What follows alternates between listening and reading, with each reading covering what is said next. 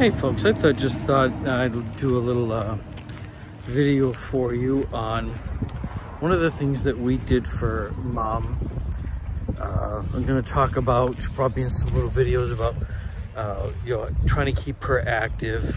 If you've seen the previous videos, you know that she had dementia and some other medical problems, but this is the road that we live on, and I'm not sure of the exact length. If I can figure out what it is between telephone poles, it's about 6 telephone poles in length. So what we used to do is, first of all, keep her physically, I mean, not only mentally, but physically active. We started our house way back, however the distance is, and she could actually, the first year, walked way up the full length, behind a walker or wheelchair, up to the edge of the road here. And at that point, we'd turn around, come back, or a lot of times I went up and down the road with her, probably for another couple of miles.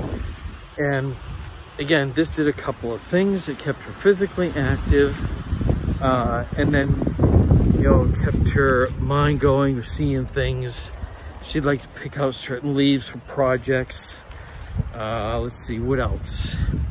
Twigs, whatever, well, maybe not twigs, but whatever it was that she liked. So I'm not sure how this is going to come out because it's really windy, and we will see. All right, a little less sun and wind right here. Behind me, that is going to the end of the road, and that's, I'm about almost 6 telephone poles distance from there. There's one up in front of me about another 50 feet.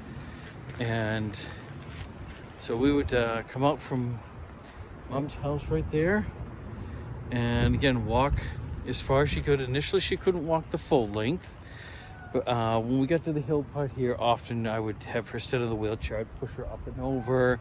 That was the deal, and get her to say, hey, Mom, it's downhill for the rest of the way after that.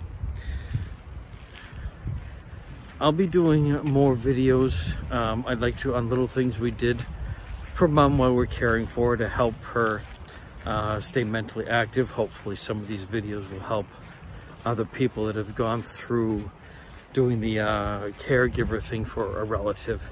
And again, we were very lucky that we were able to keep her home until the time of her passing, where she passed peacefully at home. So don't forget to like, comment, subscribe, and share. Any questions or comments, feel free to place them below. Thank you.